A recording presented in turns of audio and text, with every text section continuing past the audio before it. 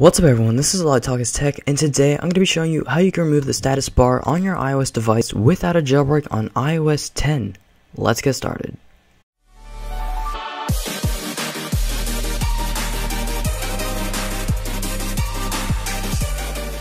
Okay, so the main reason I'm showing you this awesome glitch is because on iOS there are so many glitches that you can use to customize your iPhone and make it look jailbroken. So here you can see I have a theme on my non-jailbroken iDevice and the dock is actually missing. So with this status bar glitch, it can make the perfect setup for your non-jailbroken iPhone.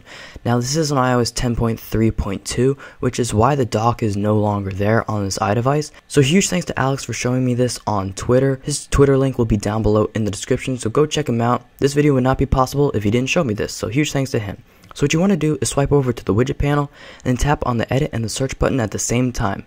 Now from here, double click the home button and boom, just go back to the home screen. Now you'll see that the status bar is actually black. So once you enter inside of an app, wait maybe about 4 to 5 seconds and then exit out of the app, and then boom, now the status bar is completely gone from your iDevice unless you enter inside of an app, but it stays gone, unlike the other glitch which would come back after 20 seconds or so.